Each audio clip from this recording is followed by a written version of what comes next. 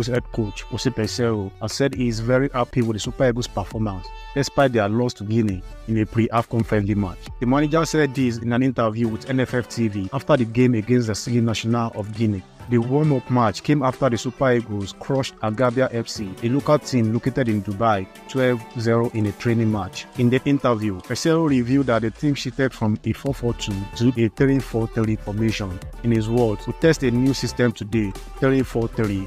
And I think we did very well in the first half. Of course, we were losing 1-0, but it was an undeserved one. We missed the penalty.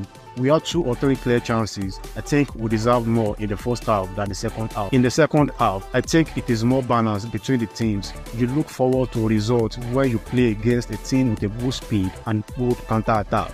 It is not easy. We lost the balance in the midfield, and for that, I changed the formation to 4-3-3. He continued. We got 3 or 4 situations to counter-attack, and even